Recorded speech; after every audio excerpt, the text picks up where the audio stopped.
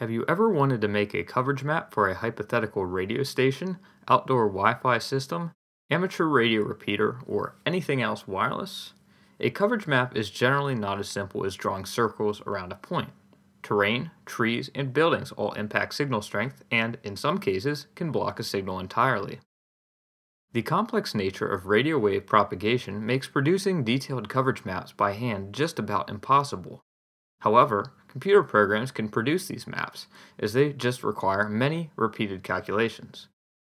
Today we are going to be exploring a free software package to do just this, Radio Mobile. Radio Mobile uses the Longley-Rice model, also known as the Irregular Terrain model, which was developed in the 1960s. First, if you don't already have it, I highly recommend installing Google Earth Pro, which can be used to view your final coverage maps. Despite the name, Google Earth Pro is free. It's just the version of Google Earth that you download to your computer. Click the link in the description to get Google Earth Pro. And I'm going to uncheck this. And accept and download. We'll just save it to downloads and run the exe.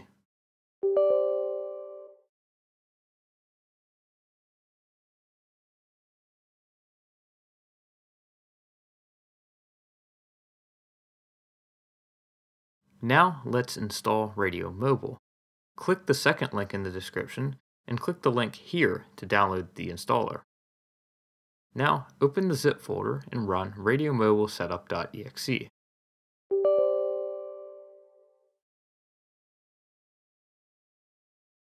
Click through the installer.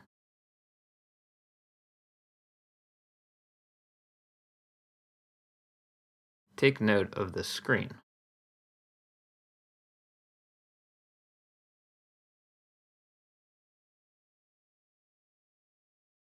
And when you get here, click viewmaplink.txt. Now, backspace out the apostrophe that starts each of the top 4 lines. Doing this allows the program to use these services to obtain map data. By removing the apostrophes, you are agreeing to the terms and conditions of these services. And make sure you save.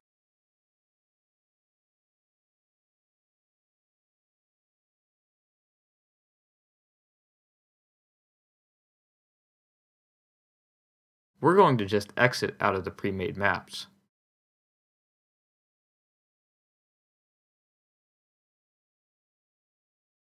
Now go to Options, Internet, and SRTM, which is the terrain model. Set the Internet FTP directory to Best Data Site 2. This will obtain the highest possible resolution terrain model for your area. And click OK. Now, click Land Cover to toggle it green. Land cover accounts for objects above the ground, such as buildings and trees. You'll have to wait a little while the first time while the program obtains the needed files from the internet. Now, go to File, New Networks. And we'll say yes to this. Now, let me briefly explain the hierarchy of networks, systems, and units. A network consists of systems that can communicate with each other. It is characterized primarily by a frequency range. A system is defined by specific RF parameters such as transmit power, receiver threshold, line loss, antenna gain, etc. And a unit is defined by a specific set of coordinates. So, multiple units might belong to the same system, and multiple systems might belong to the same network. For this example, we'll just go with the defaults, so OK. Now go to File, Map Properties. This is where you define the center and size of your coverage map. We're going to enter latitude and longitude for the center of the map. In this example, I'm using the Cathedral of Learning at the University of Pittsburgh. This is where the repeater I will be modeling, W3YJ, is located. You can obtain latitude and longitude data from Google Maps or elsewhere. Now, for this example, I'm going to set the size in pixels of the map to 8000 by 8000. This should provide a fairly detailed map when I export it to Google Earth Pro. Just ignore the warning. Modern computers shouldn't have trouble with this. And I'm going to set the size of the map to 300 by 300 kilometers. This will allow us to plot a 150 kilometer or 93 mile coverage radius. The map size you use will be very dependent on frequency and application. If you're using a smaller size than this, you might be able to get away with a lower resolution as well. Now click Extract. Now we wait while the program downloads all the terrain data needed from the internet. And now we start to see our map. Let's maximize it. Now it's downloading the land cover data. And once that's done, let's just go ahead and save it.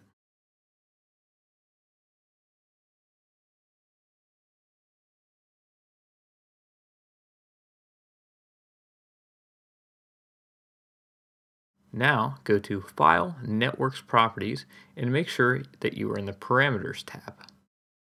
For this example, I'm going to name Net1 as W3YJ Repeater. I'm going to set the minimum and maximum frequency that the repeater will be using. The repeater downlink is on 443.45 MHz, and the uplink is on 448.45. So 443 to 449 will work fine. Make sure to set the antenna polarization correctly. In this case, it is vertical. And for this case, I'm going to set the mode of variability to mobile. Make any other changes you see fit on this screen. I'm going to leave the other values as default and click OK. Now go back to File, Networks Properties. Make sure the desired network is highlighted on the left-hand side and click Systems. We're going to make System 1 our base station. So let's name it W3YJ Base Station. For this station, the transmitter power is 35 watts. The receiver threshold is 0.2 microvolts. The line loss is probably about 3 dB. If you know your feed line length and type, you can use tables online to estimate this loss. I typically then add an extra dB or so for connectors. Our antenna gain is specified as 5 dBd. Note that dBi automatically calculates and vice versa. And the antenna height is about 163 meters, or 535 feet above the ground. Now we're going to make System 2 our mobile. So let's name it W3YJ Mobile. I'm going to model it as a generic 5 watt HT or handheld transceiver. Once again, I'll use a receiver threshold of 0.2 microvolts. We'll do 1 dB of loss and 1 dBd of antenna gain. And leave the antenna height at 2 meters or 6 feet. And click OK.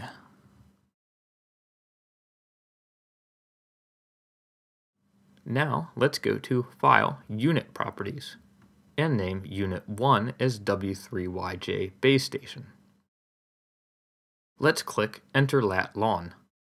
And once again, I'm going to enter the coordinates of the Cathedral of Learning, which we previously used to set the center of the map. And click OK. Notice that it automatically computes the elevation for these coordinates. Now let's name Unit 2 as W3YJ Mobile. Even though this will be treated as a mobile unit for coverage calculation, I still recommend setting a position, even just a dummy position, as this seems to be required for proper ERP calculation in the point-to-point analysis tool. So let's enter lat lon, and I'll enter the coordinates of the point where the rivers come together in Pittsburgh. And click OK. And if we drag the window over, we can see our base station in mobile. So let's click OK.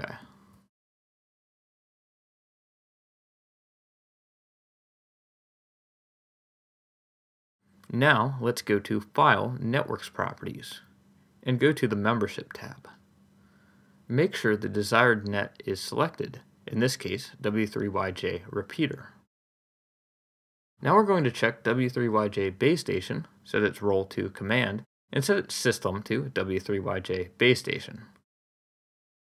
And now we're going to select W3YJ Mobile, check it, set its role to subordinate, and set its system to W3YJ mobile.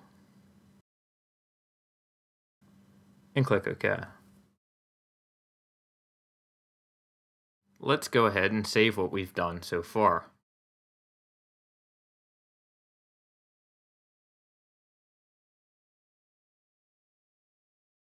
We are finally ready to make a coverage plot. Let's go to Tools, Radio Coverage, Single Polar. We'll set the center unit, mobile unit, and network as shown. For link direction, I'll set it to worst case, which for this example should generally be from the mobile to the base station. If you are only interested in one direction, you can pick the respective option. Under Plot, check Fill Area, Rainbow, and if you want a sound when it's done, complete dot wave. Now let's click Color. Here we can set the number of colors. I'll use 6. The top color denotes the out of range color. I recommend leaving it as white, since you can set white as transparent when saving a map to an image.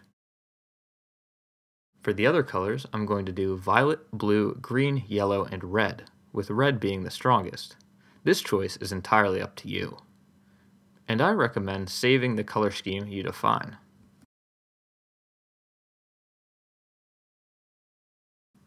And click OK. Now, under Threshold, I'm going to set it to dBm, uncheck Auto Set, and go from a -120 to -60. This range may be different depending on your application. Since my receiver thresholds are about -120 dBm, -120 makes sense for a minimum. And if we go back to color, we can see the minimum signal threshold required for each color. So click OK.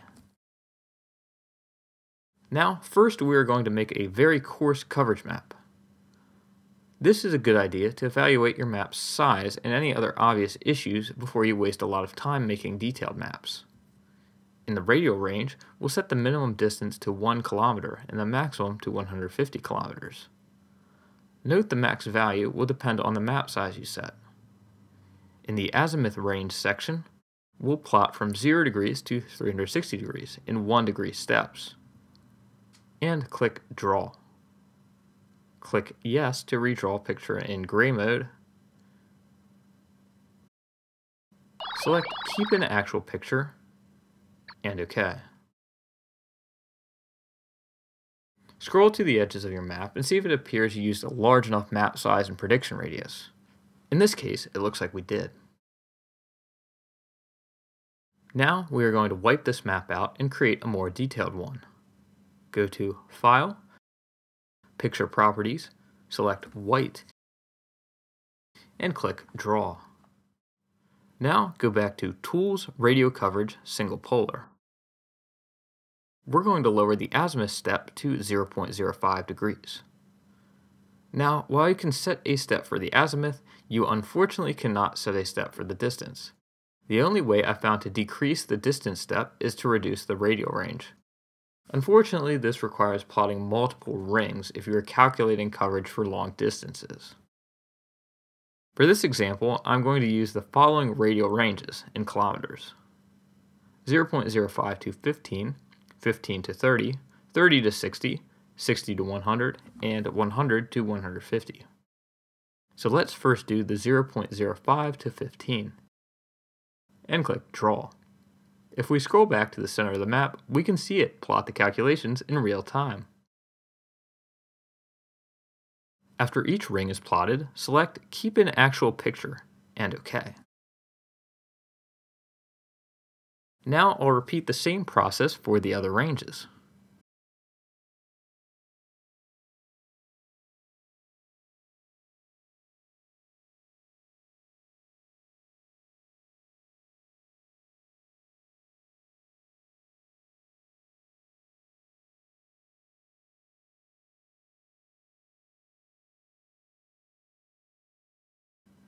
And once the last ring is done, let's save this as a picture.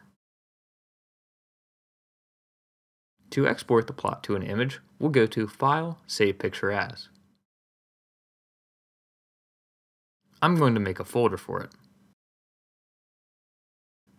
Make sure you set the file type to PNG, as this format provides the best quality and supports transparency.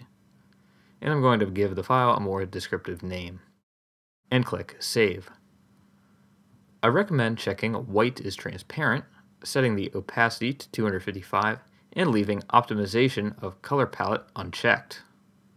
And click OK. And we can say yes to making PNG the default type. Now, if we go to the folder where we exported the image to, we'll see a KML file with the same name. You can double-click it to open it up with Google Earth Pro.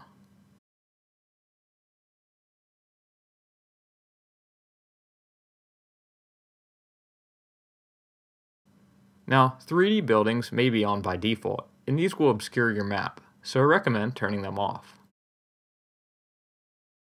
Here, we can zoom in on any area of interest and see pretty detailed coverage calculations.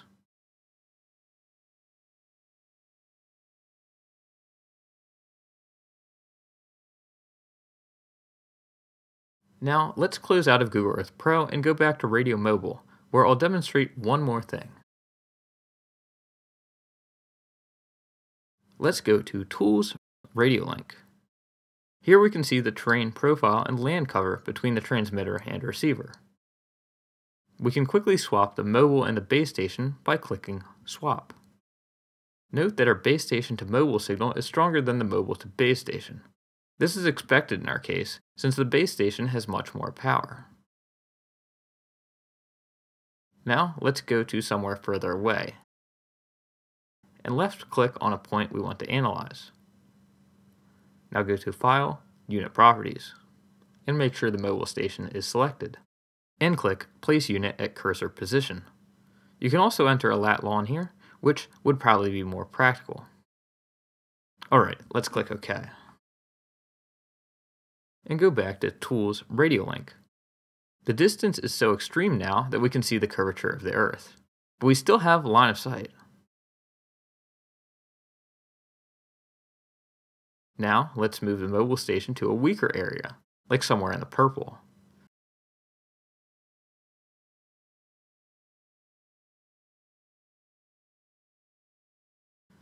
Now we no longer have line of sight, so the wave must diffract or bend around obstacles. Waves at this frequency diffract some, but not much, so our received signal will be weak. Now let's save the network and the map. There's no need to overwrite the PNG we already made. On a final note, I recognize this software is advanced and complicated. I am still not familiar with all of its features myself. More information, including guides, will be provided in the description, and I might make a follow-up video if I see fit. Feel free to drop your comments, questions, and suggestions down below. Thank you for watching.